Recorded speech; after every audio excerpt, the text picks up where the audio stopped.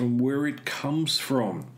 Avoiding it and ignoring it will only make you suffer. And when you suffer, others will suffer.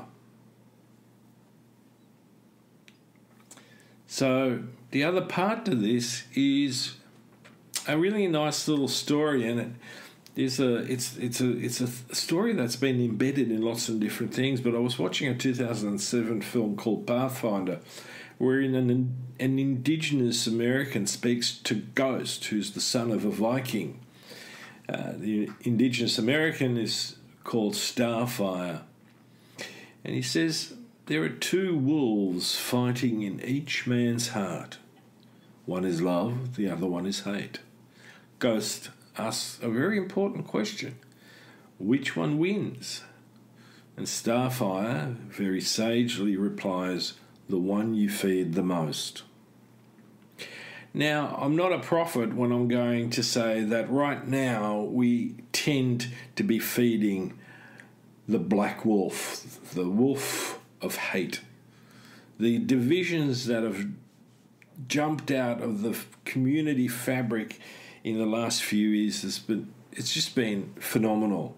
We are more divided in many communities than ever before. And it doesn't matter whether we look at the UK, Europe, Russia, the United States. And in Australia, we're sort of buffeted a lot, but it's still there and it's creeping in more and more. So in line of that, I want to encourage you to speak out when you see wrongdoing of any kind. But most importantly, own your own wrongdoing. To do so strengthens the steel of our character. And, courage is to feel the fear and do it anyway. That approach begins to truly nourish the soul, in my view. And on that, you need to remember that none of us are an island unto ourselves.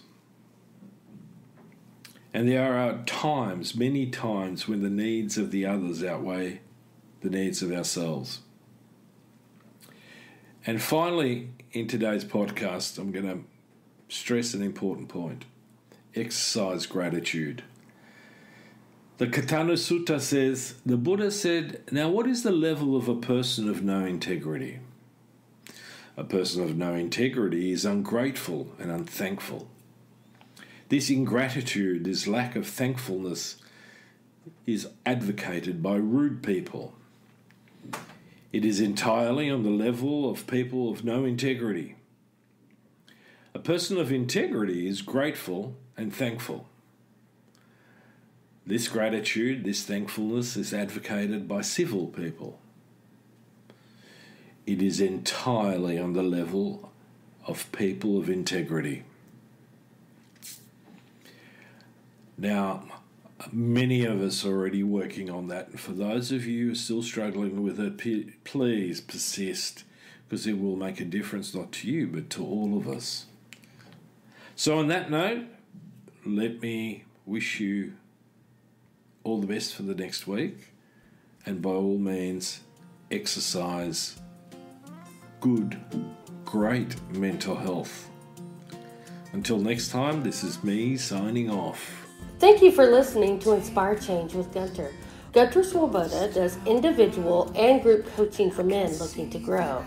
For more information on this and the global Making Good Men Great movement, check out goodmengreat.com to get into contact. If you have a topic for the show or would like to be a guest on the air, please email producers at miranda@noirtainment.com. That's Miranda, Miranda, at noirtainment, noirtainment.com. Thank you, and always keep inspiring change.